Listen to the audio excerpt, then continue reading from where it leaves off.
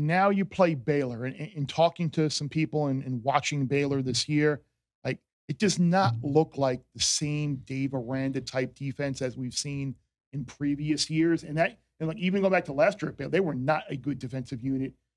Last year is one. It doesn't look like they've gotten better. It doesn't really look like they've improved the team speed. I think they're very vulnerable on that back end. If Ewers has some time, I think Worthy and Whittington, that receiving core, could have a monster game.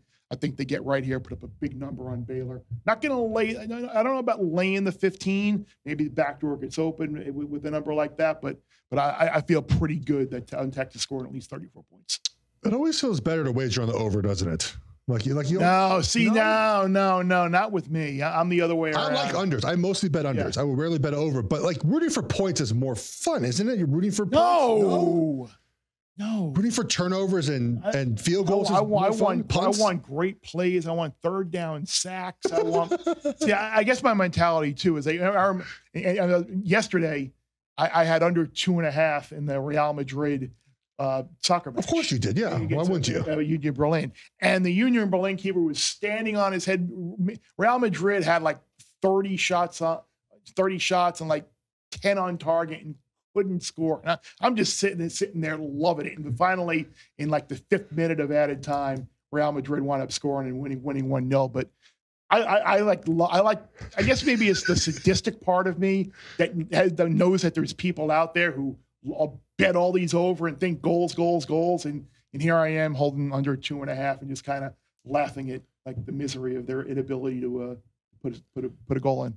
But you must feel great about this one if you're taking over then. Yeah, okay. I do. All right. And you already hit your TCU over in week 1 this year too. So yes. You're going back to the well there with it. Not going with after a couple of losses. Yeah.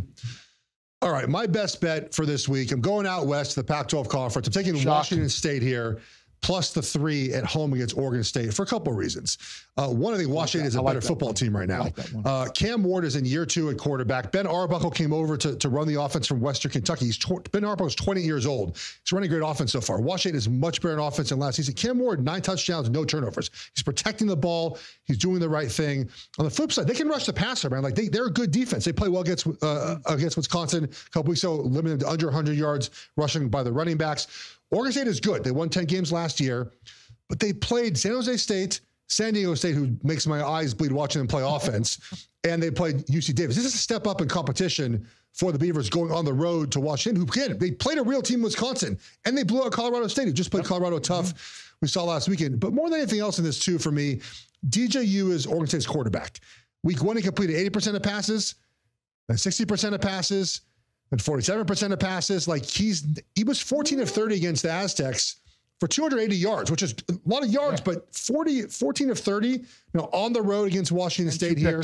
What? And 2 picks last week. Like, to me, this is a great spot. Washington State right now is sort of going through this, like, this big prideful season because they're maybe being left out of a big What about Oregon conference. State might be able to say the same thing, though. I know, these two are kind of attached to the hip. If this game was at Oregon State, I might feel better about the Beavers, but this is in Pullman. I played there a bunch of times. It's hard to play in this game.